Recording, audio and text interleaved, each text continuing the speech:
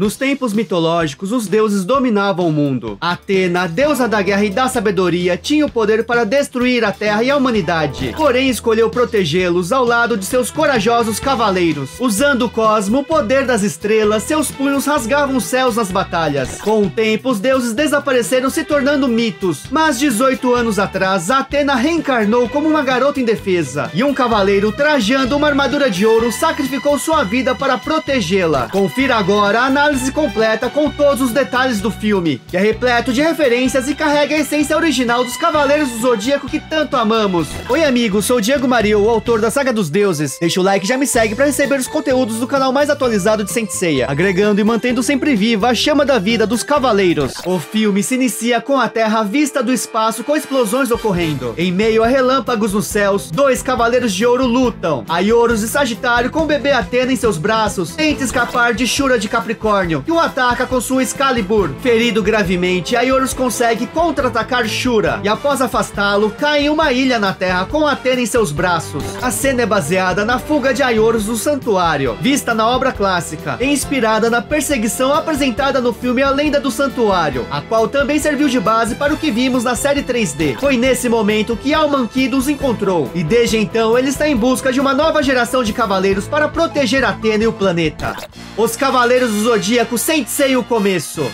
O jovem Seiya se lembra das palavras de sua irmã Seika. Ela lhe dizia que deve lutar para se proteger e também para cuidarem um do outro. Ele olha para a foto de sua irmã mais velha em suas mãos. As cenas de sua infância invadem sua mente. Seika usava um pingente com o símbolo de Pégaso. Ela também dizia, enquanto ensinava a se defender, que deveria lutar para proteger algo grandioso. Quando ele caía no chão, ela perguntava se ele desistia enquanto estendia sua mão com um sorriso. E o menino sempre respondia que nunca irá desistir. Seiya também se lembra que naquele dia o pingente brilhou, e ao tocá-lo, sua irmã gritou para não fazê-lo. Ele também se lembra da última vez que a viu, quando ela pediu para prometer que não iria sair de dentro de um armário. Uma explosão ocorreu e o menino ficou escondido na escuridão. Seiya nunca se esqueceu dela. Todo o amor e admiração pela irmã mais velha permanece no live action. Mesmo com novos elementos agregados, o sentimento é o mesmo. Agora Seiya tem um vestiário prestes a lutar. Cassius surge e o chama para o combate. Em meio a tantos lutadores, um deles observa Seiya nas sombras. Seu nome não é revelado, mas trata-se de Dócrates, personagem exclusivo do anime. No ringue, Jaque derrotou todos os seus adversários e Seiya será o próximo. Esse personagem possui o mesmo nome de um soldado que lutou contra Marin no anime clássico. Portanto, na cena na arena subterrânea no live action, temos os três gigantes da série animada, Cassius, Jaque e Dócrates, e é considerado o irmão mais velho de Cassius.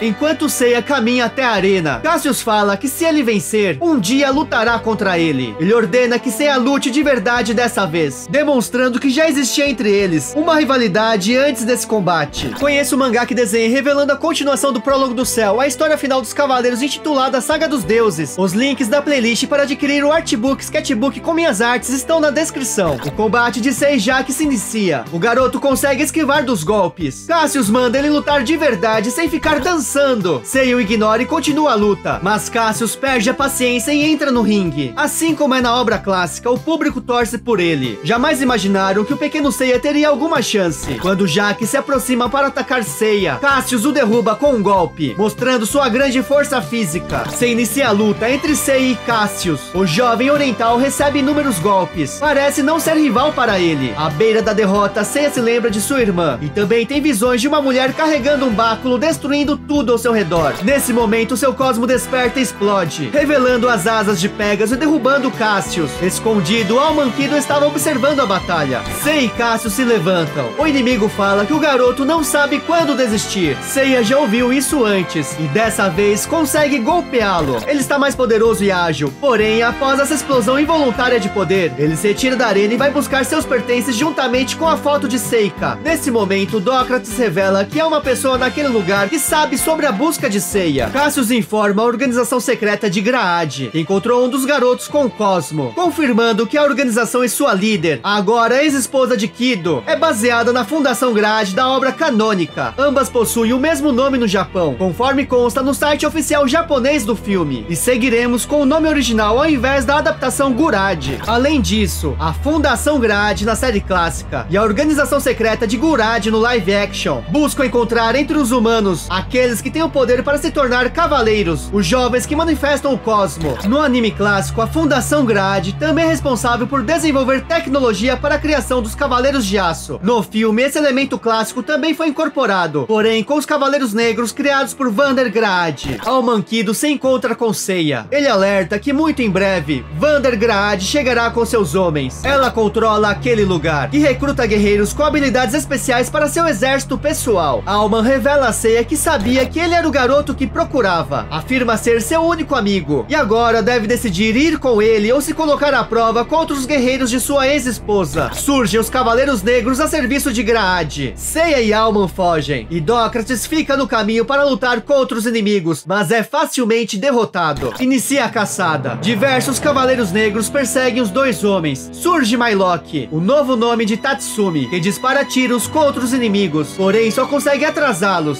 Suas vestes são resistentes a armamentos bélicos. Vale a pena lembrar que no anime clássico sempre existiu armas de fogo, pois a história se passa nos anos 80 e 90, onde vemos, por exemplo, Yoga lutando contra homens armados na Sibéria, a serviço do santuário, e Dócrates fugindo da polícia. Também sempre vimos Saori fazendo viagens em jatos particulares. Portanto, novamente temos elementos e referências do início do mangá e anime no filme. Mylock, Alman e Seiya entram em um carro, mas são encontrados por Graad, que está em uma gigantesca nave, a qual tem um design similar a uma que também aparece no anime. Alman revela que ela busca humanos fortes que manifestam o cosmo, a energia que Seiya revelou no ringue. Eles entram em um túnel e conseguem fugir. Seiya não quer ir com Alman, sem ter mais explicações, mas não há mais tempo. Mylock o deixa desacordado e o leva. Seiya sonha com Seika. Ela segurava o pingente com preocupação. De repente, percebe que a encontraram. No quarto dos dois há um desenho com o báculo de Atena, a deusa da vitória Nike, e uma máscara como a dos teatros gregos antigos. Seika acorda Seiya e o esconde no armário. Alerta que não importa o que aconteça, ele não deve sair, e o faz prometer que ficará lá aconteça o que acontecer. Ao prometer, a porta do quarto explode, e Seiya ouve o grito de sua irmã. Desesperado e sem poder fazer nada, o menino apenas consegue observar pelas frestas do armário a invasão. Homens armados e Graad aparecem. Ela agradece Seika por usar o cosmo. Isso ocorreu no momento em que Seiya tocou o pingente, causando uma grande explosão de cosmo-energia, levando Graad até lá. Tomando o pingente de Seika, ela revela que teve muito trabalho para achá-la, mas Seika conta que Graad não pode usá-lo. Somente o Pégaso será capaz. A inimiga leva, acreditando que a garota emanou o cosmo. O pequeno Seiya permanece na escuridão com medo e incapaz de proteger sua irmã. Seiya desperta e se vê em pleno voo ao lado de Alman e Mylock. Kido explica que ele está mais seguro naquele lugar do que com Graad. Ela capturou muitos garotos como ele. A nave aterriza na mansão localizada em uma cidade costeira, aparentemente na Grécia. Lá encontra-se a mansão Kido. Alman pede que Mylock avise que o convidado já chegou. Ele conta a Seiya que é um homem de negócios e teve bastante sucesso, mas não se pode comprar um propósito. Alman pergunta o que ele vê naquela sala, repleta de artefatos gregos e estátuas dos deuses antigos. Para Seiya são velharias, mas Alman enxerga histórias com grandes feitos e trágicos finais. Olhando para o escudo com a medusa, Alman imaginava que conhecia todos os segredos ocultos, mas estava enganado, e pergunta a Seiya o que ele sabe sobre Atena, a deusa da guerra e da sabedoria. Alman revela que ela regressou como uma humana, e Seiya está destinado a ser um de seus cavaleiros guardiões. O jovem imagina que ele está louco e decide ir embora. Contudo, Kido fala que sua irmã também sabia o que há no interior de Seiya. Ele fica estarrecido e pergunta o que ele sabe sobre sua irmã. Alman conta que não sabe onde ela está, mas ela se entregou para salvar Seiya, pois sabia que ele se converteria no Cavaleiro de Pégaso. Surge Saori, que também está sendo procurada por Graad. A missão de Seiya é protegê-la. Seiya não compreende porque arriscaria sua vida para cuidar de uma garota rica. Kido conta que ela é a reencarnação de Atena, com sua postura arrogante, característica marcante de Saori nos primeiros capítulos da obra clássica. Não acredita que ele seja destinado a ser Pégaso, mas mesmo assim, a pedido de seu pai adotivo, entrega ao garoto o pingente que Seika usava, que na verdade é a chave para a armadura de Pégaso, e sem ela não poderá lutar contra o exército de Graad. Alman acredita que ele não conhece Marin, que traje a armadura de prata. Ela poderá revelar o segredo do pingente. Assim, Seiya poderá proteger a si mesmo, a Saori, e talvez ajude a encontrar sua irmã. Na arena subterrânea surge Ikki a serviço de Grade. Ele sente vestígios do cosmo de Seiya no ringue. Não tem dúvidas que é genuíno. De volta à mansão Kido. Enquanto comem, é mostrado atrás de Seiya um quadro com a deusa Athena, segurando seu cetro e escudo, e o símbolo de Nick na cintura. Do lado direito estão os Cavaleiros de Andrômeda e de Dragão. Do esquerdo há mais 3 Cavaleiros de Athena: Fênix, Pégaso Dourado, provavelmente Sagitário, e Cisne. Seiya está com um pingente no pescoço como usava sua irmã. Ele não tem modos à mesa e assusta Saori. Mas o jovem conta que de onde vem, não sabe quando voltará a comer, e que alguém como Saori não seria capaz de entendê-lo. A garota rica lamenta por ele. Ela ainda não é uma deusa, mas seu cosmo se fortalece a cada dia, e em breve despertará o poder de Athena. De repente, no calor da conversa, Saori começa a emanar o cosmo divino. Não consegue contê-lo. As janelas da mansão se fecham. Ela tem uma visão de Athena, a mesma visão de Seiya. Almanquido pede que o jovem se afaste dela. Saori consegue segurar o poder e se acalma. Seiya fica impressionado. Viu com seus próprios olhos o grandioso poder de Athena. Alma explica que o cosmo de uma deusa é grande demais para um corpo mortal. E para proteger Saori de ser encontrada por Grade, os sensores da mansão bloqueiam imediatamente as saídas, impedindo que a localização seja revelada. Longe dali, Grade testa o poder de Cassius, que luta contra um Cavaleiro Negro. Ela acredita que ele poderá impedir Pégaso se usar uma de suas armaduras negras. O poder de Pégaso é uma ameaça. Quando aprender a controlá-lo, ninguém poderá detê-lo. Cassius aceita a missão de tomar a vida de Seiya, com sons das gaivotas, exatamente como no anime clássico, nas cenas próximo à praia onde Seiya morava. Está o jovem nos arredores da mansão. Saori se aproxima. Seu vestido lembra bastante o que já conhecemos. Ele não pode acreditar que ela seja uma deusa, e brinca que jamais conseguirá chamá-la assim. Seiya quer saber como as pessoas reagem quando descobrem que é Athena. Saori conta que varia. No dia que nasceu, alguém tentou tomar sua vida, mas um cavaleiro de armadura de ouro se sacrificou para salvá-la. Kido e Grade a encontraram, mas sua mãe adotiva se interessou mais pela armadura e a usou para desenvolver uma tecnologia além da imaginação. Saori ama Alman como se fosse seu verdadeiro pai. Aqui temos uma relação como a da série clássica, mas ao invés de avô e neta, de pai e filha. Saori imagina que para Seiya isso é difícil de entender, pois vive sozinho nas ruas apenas lutando. Mas ele fala que, como ela, também teve alguém. Saori pergunta como era sua irmã. Ele se lembra muito bem, ela era gentil, forte e o protegia quando não podia fazer nada. Saori acredita que ele poderá encontrá-la algum dia. Ela se tornará Athena, não tem escolha, mas isso não significa que Seiya deva ser o Cavaleiro de Pégaso, pois nenhum destino está escrito exceto dela. Seiya pergunta se essas explosões do cosmo acontecem com visões.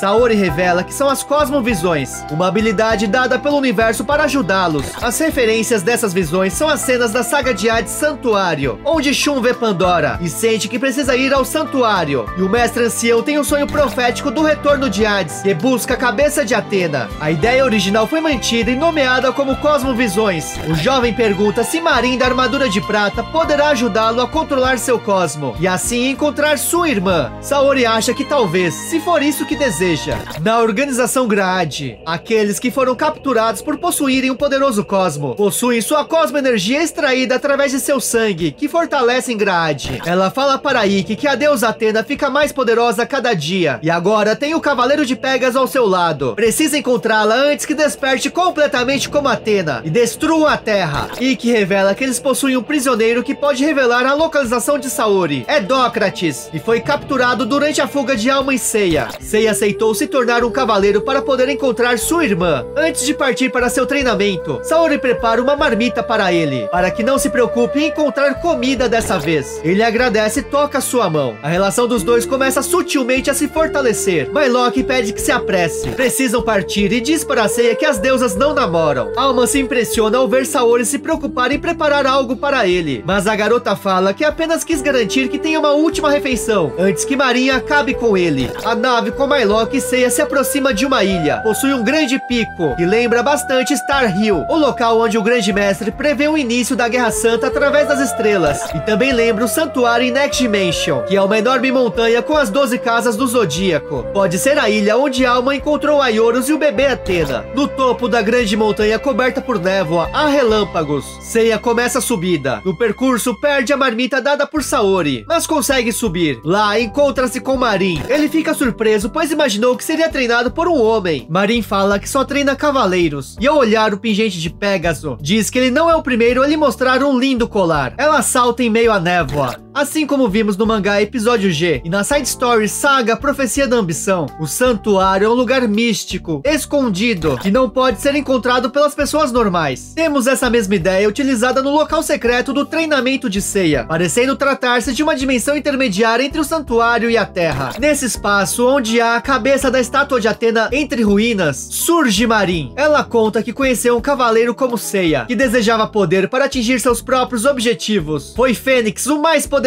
dos cavaleiros de Atena. Marin ainda não vê Pégaso em Seiya, mas apenas um garoto que não é capaz de entregar sua vida para proteger Atena. Ela quer que ele mostre seu poder. Se o fizer, poderá treiná-lo. Marin pega uma das pedras no solo e avisa que se ele conseguir quebrá-la, será seu pupilo. Se estiver realmente destinado a ser um cavaleiro, conseguirá. Seiya tenta e machuca seu punho. Marin segura a pedra e explica que ela, as estrelas do céu e tudo no universo é feito dos mesmos átomos. Desde o dia que nascem, a cosmoenergia está presente. Um cavaleiro pode explodir seu cosmo e destruir os átomos de qualquer coisa. Marin quebra a pedra com a mão, exatamente como vimos na série clássica. Então ela pede que Seiya se concentre, colocando outra pedra para ele destruir. Deve esvaziar sua mente e se concentrar, sentir o cosmo dentro de si. Fechando seus olhos, o pingente de Pégaso começa a emanar um brilho azul. Mas na mente de Seiya está sua irmã. Ele golpeia a pedra, mas perde a concentração no último instante e não consegue destruí-la. Marin sentiu seu cosmo naquele breve instante. Tem certeza que ele ainda não é o cavaleiro de Pégaso, mas poderá ser algum dia. Portanto, aceita treinar Seiya. Na organização de grade, Cassius ressurge trajando uma armadura negra diante dela e de Ikki de Fênix. Porém, ele não aceita as modificações permanentes que fizeram em seu corpo e avança contra a líder dos Cavaleiros Negros. Agora ele consegue deter os soldados facilmente e golpeia a grade. Entretanto, ela segura seu punho. Cassius pergunta o que é isso. Grade revela que essa é a maldição de Atena. Uma guerra jamais vista está prestes a eclodir e os inimigos são os próprios deuses. Todos fizeram sacrifícios, mas perguntam o que é a carne se comparado com o poder de destruir os imortais. Cassius não se importa com essa guerra louca, somente quer destruir Seiya.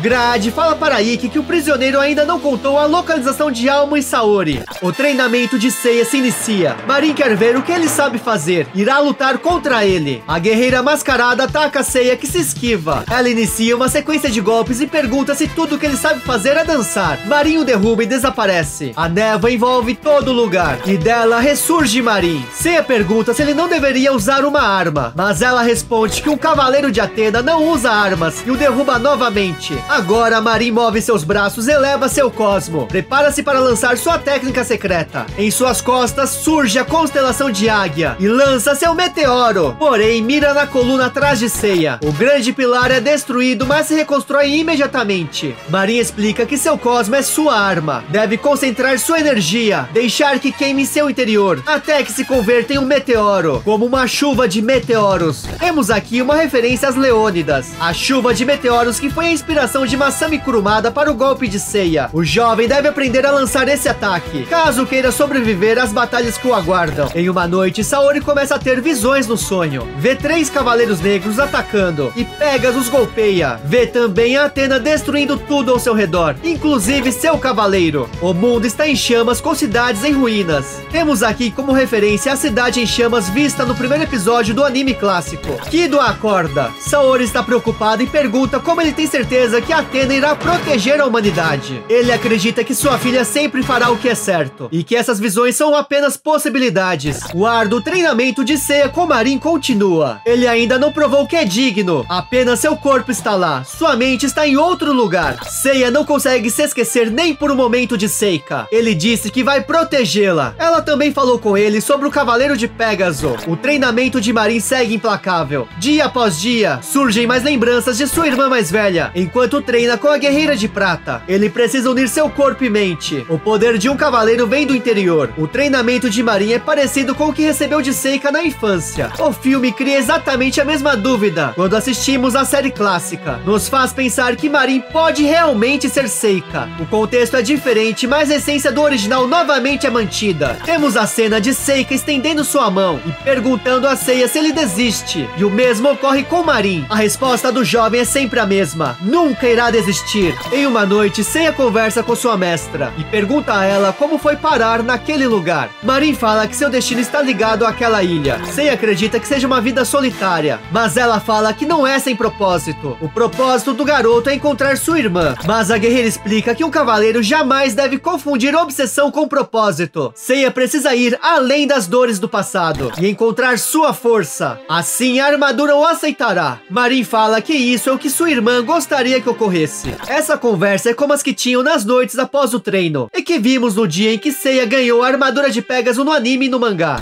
Com o tempo, Marin começa a ver o progresso de Seiya. A cada dia consegue evoluir no treinamento, se concentrando cada vez mais, fazendo seu corpo e mente se tornarem um só, até chegar o dia em que Seiya consegue facilmente destruir a pequena pedra na organização de grade, e que se encontra com o prisioneiro Dócrates. O garoto fala que alguém lhe disse uma vez que todo homem, não importa o quão difícil seja, tem algum medo. Será que por acaso foi seu mestre Guilty? E Ikki quer saber qual é o medo dele, revelando o pingente de cavaleiro. Ikki toca a testa de Dócrates. É o golpe fantasma de Fênix. Dócrates começa a ver um monstro gigantesco que o deixa aterrorizado, e que irá parar quando lhe disser onde está Almanquido. O próximo passo do treinamento de Seiya é destruir uma enorme rocha. Marin sente que o cosmo dele se tornou mais forte e deve mostrar o que aprendeu. Nesse momento, ouvimos o tema de Pégaso, a nova versão instrumental de Pegasus Fantasy. Seiya se concentra. O pingente brilha e ele lança o golpe. A rocha é completamente destruída em um instante. O pingente, que é a chave para a armadura de Pégaso, se solta do corpo de Seiya, e dele surge a caixa de Pandora, que se abre e desmonta. As peças se unem formando o Object de Pégaso atrás de Seiya, que se desmonta em seguida, girando ao redor de seu corpo. Algumas partes vão até Seiya, formando a primeira armadura de Pégaso. Suas vestes também mudam, e sua aparência lembra a clássica roupa de treino que vimos na obra clássica. Marin fala que ele conseguiu. A armadura de Pégaso o reconheceu como um cavaleiro. Contudo, nesse instante, a cabeça de Seiya começa a doer. As memórias do passado revelam o rosto de Grade no dia em que levou Seika. Sua irmã disse que somente o Pégaso pode usar a armadura, mas Grade a leva por achar que o cosmo vinha dela. Seiya se lembra de ver que Alma estava com Grade naquele dia. Ele se enfurece e não o perdoará. Irá embora agora da ilha. Marin bloqueia seu caminho, pois ele não está pronto. Seu treinamento ainda não terminou. Seiya se vira e luta contra Marin. Ela revela que se o coração dele não for puro, a armadura o rejeitará. Seiya e Marin preparam-se para lançar seus ataques. O poder de ambos se equipara e uma explosão ocorre. A armadura desaparece, e Seiya está novamente com o pingente no pescoço. Para ele, nada mais importa. Apenas quer sair daquele lugar. Na mansão de Grade, Ikki está diante da esfera. Cassius está lá com os demais cavaleiros negros, vendo o trabalho que Saori está dando para eles, e se coloca à disposição para eliminá-la também. Porém, Grade o segura pelo pescoço e o previne que qualquer dano ao corpo de Saori poderá despertar o cosmo de Athena, e não permitirá que o faça. Seiya retorna à mansão Kido, disposto a tirar satisfações com ele. Quer saber onde está sua irmã, mas Loki pede que Seiya se acalme. Saori se aproxima e impede que machuque seu mordomo. A garota pede que vá com ela e lhe dirá o que aconteceu com sua irmã. Eles chegam à região costeira com sons das gaivotas. Seiya quer respostas e ao tocar em Saori, o cosmo de Athena o repele. O jovem sabe muito bem que Alma estava com Grade quando levaram Seika. Saori revela que fizeram isso por causa dela. Quando era criança, Saori não tinha nenhum controle de seu poder. Uma noite, sua mãe estava com ela quando o cosmo de Athena explodiu. Saori destruiu os braços de Grade e ficou prestes a morrer. Alma usou a armadura de ouro para salvar Grade. Desde aquele dia, os braços dela sofrem com uma verdadeira maldição, e para sobreviver precisa de Cosmo, para não ter sua vida esvaindo de seu corpo. Temos aqui uma referência ao que ocorre com Athena em Saint Seiya Ômega, quando surge a maldição de Palas em seu braço, que suga seu Cosmo e sua vida.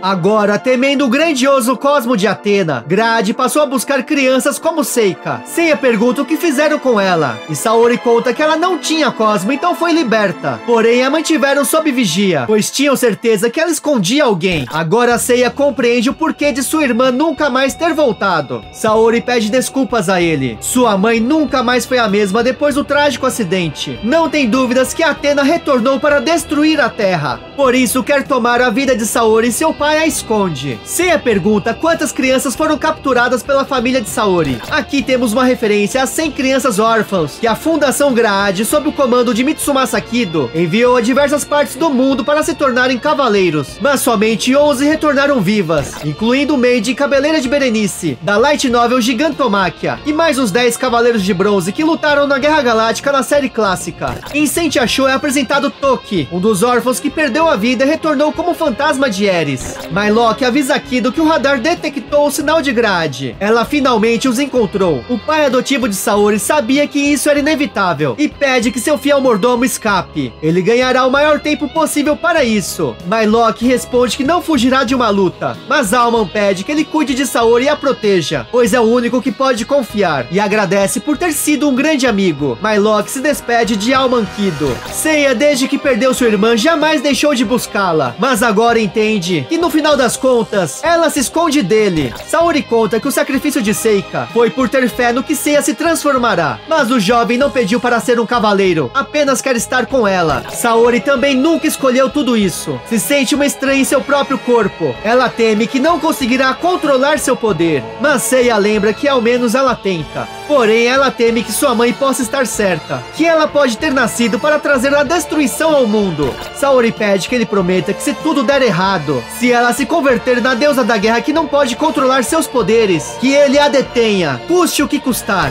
Saori e Seiya avistam a nave de grade e juntos retornam à mansão para ajudar Alma. Lá, Kido esconde uma bomba na estátua de Athena. A mansão é invadida pelo exército de grade. Cassius e os demais cavaleiros negros derrubam seguranças. As armas de fogo são inúteis contra as armaduras desenvolvidas por grade. Alman fala que quer fazer um acordo com sua ex-esposa. Mylock está cercado pelos cavaleiros negros e precisa chegar à nave. Ele ataca com bastão e balas especiais que conseguem quebrar os trajes dos inimigos. Grade pede que Alma não torne tudo mais difícil. Apenas quer saber onde está Saori. Ela jamais a culpou pelo acidente, apenas ele, pois Kido sempre a deixou com as decisões difíceis. Grade fala que Saori é a espada de Damocles. Nos contos, Damocles apreciava o grande poder do rei Dionísio. Ele, portanto, ofereceu trocar de lugar por apenas um dia. Contudo, quando Damocles sentou no trono, lhe foi colocada uma espada sob a cabeça, presa por um fio de cauda de cavalo. Ele jamais conseguiu apreciar os banquetes e o poder. Ao final do dia, o rei explicou que quando se é coroado, uma espada invisível é colocada em sua cabeça. O poder atrai também inimigos e pode converter amigos em conspiradores que buscam usurpar seu lugar. Refere-se à insegurança de Saori diante do grandioso poder de Athena. Mas Alman fala que ela é a filha deles. Grade o lembra que nunca tiveram uma filha, mas sim um acordo. Quando perdessem o controle, fariam o que fosse preciso juntos. Entretanto, Alman fala que Saori foi confiada a ele e acredita nela. Mas Grade pergunta se cuidou também das crianças que capturou para manter seus braços. Alman fala que foi obrigado a fazê-lo para salvá-la. Portanto, Grade acredita que chegou o momento de salvá-los do poder de Athena. Neste momento, Seiya e Saori chegam à mansão. Kido mostra o dispositivo que aciona a bomba e diz que não permitirá que Grade faça mal a Saori. Cassius surge em um instante, destrói o objeto e derruba Alma, o deixando muito ferido. Grade pede para parar de machucá-lo e que Cassius cuide de Pégaso. Seiya luta contra os Cavaleiros Negros, os derrubando, mas Cassius aparece para se vingar. Seiya tenta usar a armadura, mas não consegue liberá-la. Ele luta contra Cassius, mas também é derrubado. Seiya se levanta, eleva seu cosmo e lança o meteoro, mas ainda não consegue usar todo o seu poder. Cassius o derruba novamente. A nave de Grade se aproxima do local. Alma não pode permitir que levem Saori, e mesmo muito ferido, se arrasta para pegar a bomba. Mylock consegue lutar e escapar dos inimigos, alcançando a nave. Saori tenta impedir que Cassius continue atacando Seiya no chão, e fala que irá com eles. Mas o rival de Seiya diz que ela não tem escolha. Grade entra no salão onde está Alma, que lamenta, mas irá levá-la com ele. A bomba é acionada, e ele lança na direção dela, mas Grade consegue entrar a tempo na nave e escapar da morte, observando a grande explosão que destrói a mansão e atinge tudo ao seu redor. Seiya sobrevive, mas não tem mais energias para se mover e desmaia. É incapaz de proteger Saori. Ela é levada por Cassius e os Cavaleiros Negros.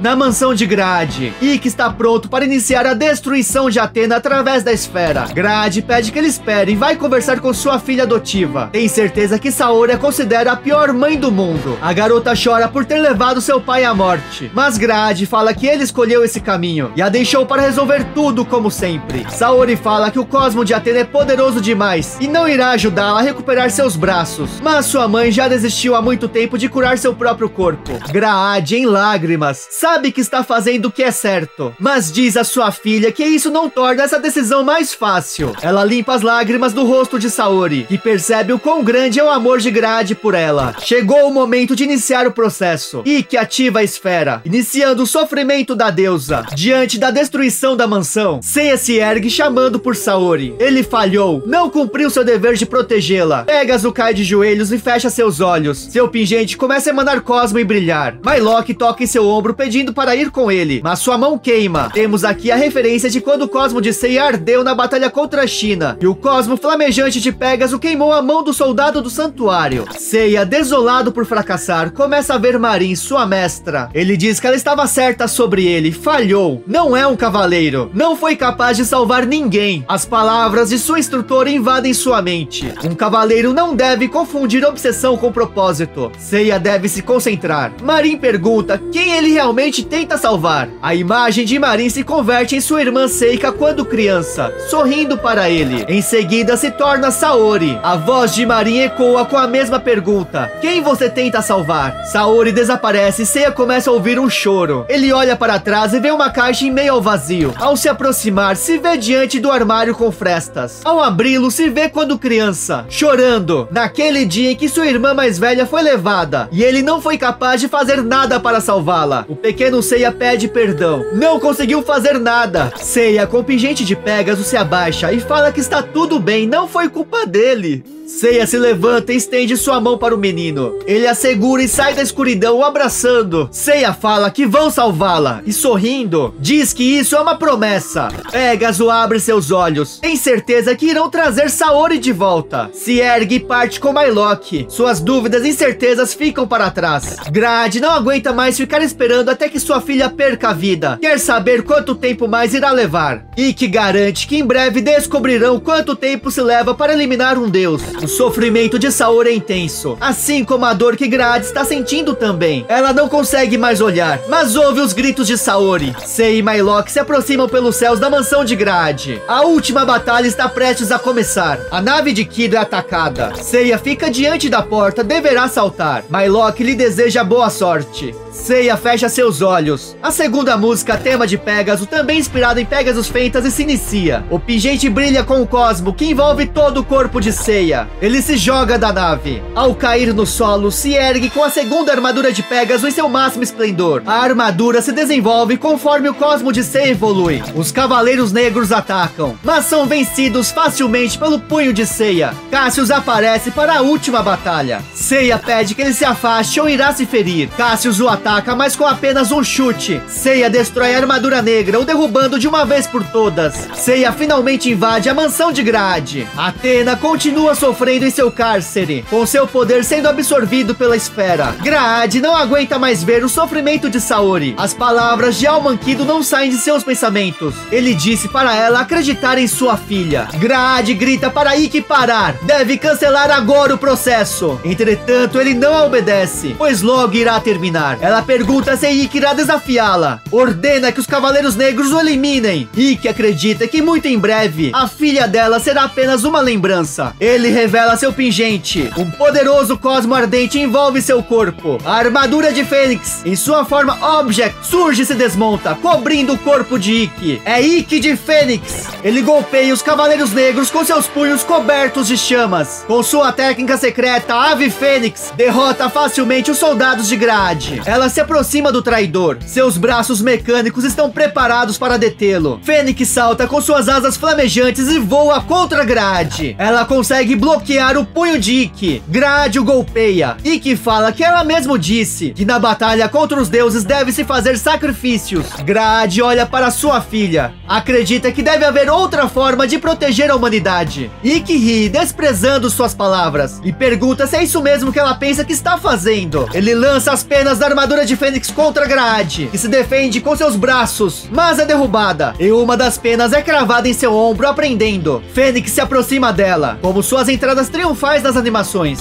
Ikki revela que tomar a vida de Athena é apenas metade da batalha. Ele se aproxima com sua mão do coração de Grade e consegue extrair algo de seu corpo. Revela que isso é a outra metade. É a armadura de ouro de Sagitário. Ele consegue roubá-la e dará agora o golpe final em Grade. Nesse momento surge Surge Seiya de Pégaso. Ele corre na direção de Saori, mas Fênix fica em seu caminho. Não permitirá que a salve. E pergunta a Seiya se ele achava que era o único cavaleiro. Ikki o golpeia. A batalha entre os dois cavaleiros começa. Eles lutam com todas as suas forças. Seus poderes são equivalentes. Grade ainda pode ouvir os gritos de Saori. Ela consegue remover a pena de Fênix que aprendia e cai no chão. Seiya eleva seu cosmo. A constelação de Pégaso surge em suas costas. Ele se concentra e lança o meteoro de Pégaso. Fênix consegue bloquear a chuva de meteoros. Não tem dúvidas que ele não é um rival à sua altura. Ikki também se eleva e lança suas chamas de Fênix. Seiya é derrubado. Ikki pergunta por que ele se esforça tanto, deve desistir agora. Afinal, aquela garota não é humana. Seiya responde que Saori não é a deusa da guerra. Para Ikki, nada disso importa. Os deuses não são necessários para ele. Fênix irá golpeá-lo novamente. Seiya traça os pontos da constelação de Pégaso e lança todo o seu poder. A energia de ambos colidem. Ikki vê que ele não sabe quando desistir. Pégaso sempre ouviu isso de todos. Uma grande explosão ocorre. Grade começa a destruir os equipamentos para tentar salvar Saori, porém já é tarde demais. O poder de Atena começa a despertar no corpo da garota. Seus cabelos começam a crescer e se tornam roxos. Temos aqui o mesmo conceito clássico de transformação, onde mudam as cores dos cabelos, conforme vimos na obra original com Saga de Gêmeos quando é dominado por Lemur, Shun de Andrômeda quando se torna Hades, e Caim e Abel de Gêmeos alternando suas personalidades em Next Dimension. Também temos uma referência ao mangá Lost Canvas, onde Sasha, ao ter seu cabelo cortado, tem seus poderes selados por Hades, mas os recupera e eles voltam a ser longos.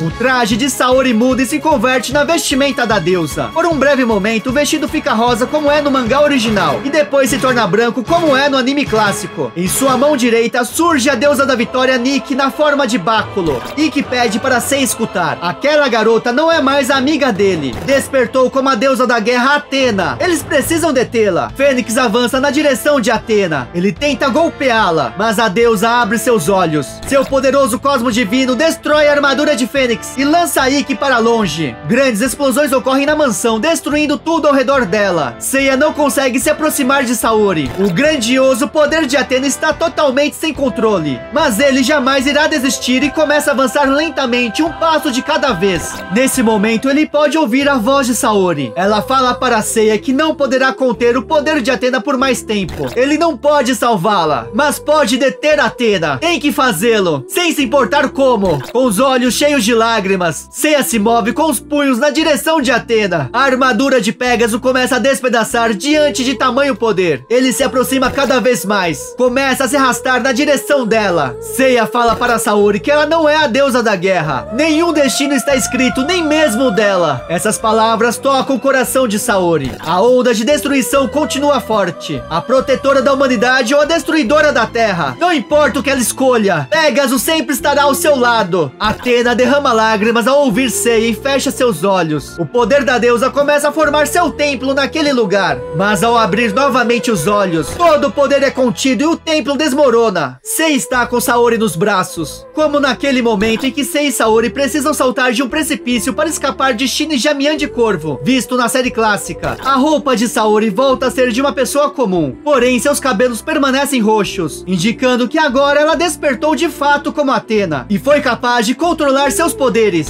Saori acorda e chama por Seiya. Ele a salvou. Precisam sair daquele lugar, mas Saori pede que ele espere. Ela vai até onde está sua mãe caída. Grade chora dizendo que se enganou. Nunca deveria ter desconfiado dela. Saori diz que está tudo bem. Nem ela acreditava em si mesma. Saori coloca as mãos no peito de Grade e eleva seu cosmo. Seu incrível poder retira o dano que seu cosmo causou ao corpo de sua mãe no passado, recuperando seus braços, e também cura os ferimentos causados por Fênix. Grade, emocionada, fala que ela não tinha nenhuma obrigação de fazê-lo. Saori segura a mão de sua mãe dizendo que tinha que fazê-lo. Vemos que Vandergrade é uma típica vilã de Saint Seiya, que no final teve sua redenção, assim como ocorreu com Hilda de Polaris e também com Pandora na série clássica. O poder de cura de Atena também foi visto no anime, quando ela recuperou a chama da vida dos cavaleiros que estavam prestes a morrer na Batalha das 12 casas. Saori segue em frente com Seiya, impressionada com tudo que fez naquele lugar. Ela se alegra ao ver que Mylock sobreviveu. Ele está feliz ao ver que Seiya conseguiu. Os três partem com a nave. Nas ruínas, observando tudo de longe, está Ikki de Fênix segurando o pingente da armadura de ouro de Sagitário. O cavaleiro desaparece.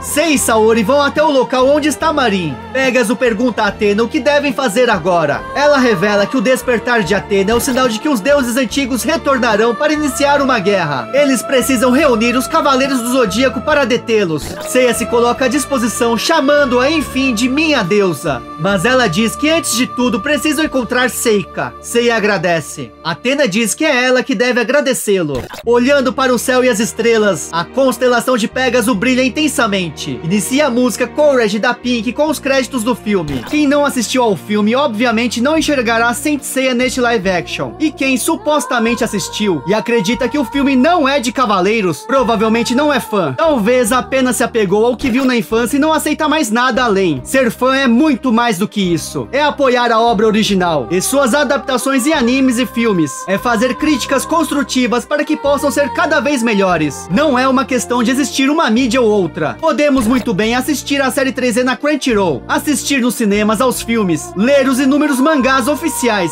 sejam canônicos ou spin-offs. E também podemos rever sempre o anime clássico. Cada um tem o direito de consumir o que mais gostar. Não é preciso cancelar um para ter o outro, já que todos já estão sendo feitos e o sucesso de um impulsiona a produção dos demais. Não é uma batalha entre os fãs. Saint Seiya ensinou que a união é preciso para um bem maior. Nunca nos ensinou a espalhar ódio ou atacar quem aprecia uma ou outra produção. Essa é uma adaptação feita quase 40 anos depois, não é uma réplica. Se parar de procurar nas diferenças motivos para odiar, conseguirá apreciar e perceber todas as semelhanças e a essência dos Cavaleiros do Zodíaco, que como vimos, está presente neste live action. Não preciso que o filme seja um sucesso para falar sobre Cavaleiros. Já vi antes salas de cinema vazias levando o prólogo do céu ao fracasso. Será que mesmo nele, também deixaram de ver a essência original? Ou simplesmente não querem mais enxergá-la desde os anos 90? Há mais de 20 anos produzo conteúdo para os fãs de Saint Seiya. E quem realmente acompanha a obra sabe o quão infindável ela é. Com inúmeros mangás em publicação, série 3D em andamento e uma suposta nova animação 2D a caminho. A única certeza na vida que tenho é que enquanto eu estiver nesta terra, estarei conversando com meus amigos sobre os Cavaleiros do Zodíaco. A essência não está no cabelo azul do Ikki, que por sinal nem no mangá é, nem nos gritos dos nomes dos golpes. Ela não pode ser vista com os olhos, nem ouvida com os ouvidos, mas sim sentida com o coração. Os fãs da obra imortal de Masami Kurumada tiveram a oportunidade de ver os Cavaleiros da Esperança nos cinemas, uma vez a cada década, desde os anos 90. Não caia na armadilha de odiar sem ver. Nem todos conseguem se lembrar dos valores e sentimentos dos Cavaleiros. Veja com seus próprios olhos, afinal, cada um de nós tem uma história muito pessoal com Saint Seiya, e ninguém sabe mais sobre ela do que você mesmo.